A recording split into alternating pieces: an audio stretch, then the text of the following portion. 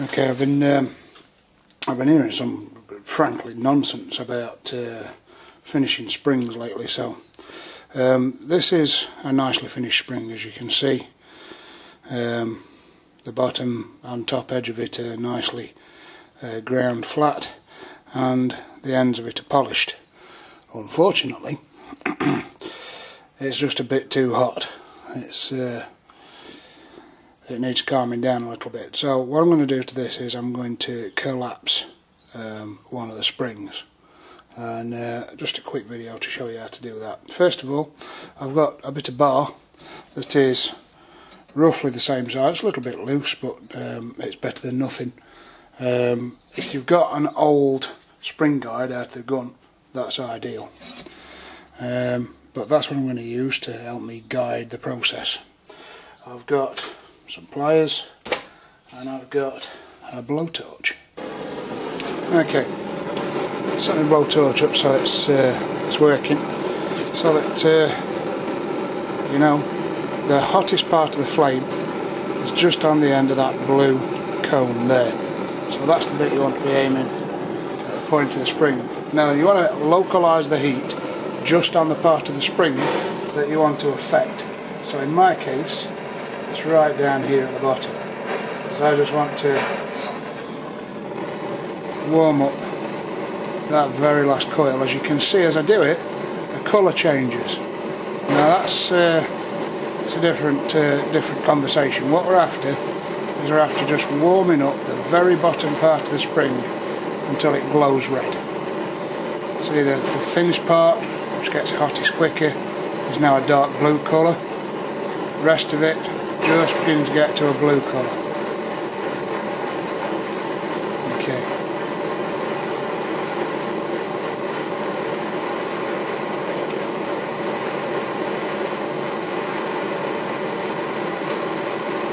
Finished part starting to glow red. Here we go. Now then, at this point, once it's started to glow red, the steel itself doesn't act like spring steel anymore.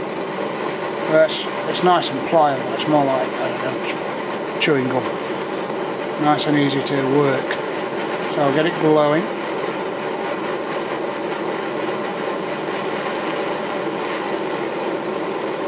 So I'm going to use my pliers, and I'm just going to crush that down like so. There's me, just to make sure it's nice and flat. Now, as you can see, I've not actually collapsed much spring because I don't want to take much power off it. I'm aiming for maybe half a foot-pound. There you can see we've got a nice closed up thing there. The next thing you need to do is quench it in water, cold water. Just dab it in water, cool it down. Right.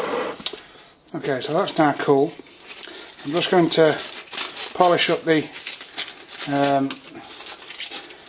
blackened part of the spring. Just a quick wipe round with a little bit of wet and dry paper. And we'll talk about hardening and tempering. Now effectively, that's done. You don't need to do anything else. But it's worth knowing the difference between spring steel and normal steel and tool steel and all that kind of stuff. If you think about your car's made of mild steel.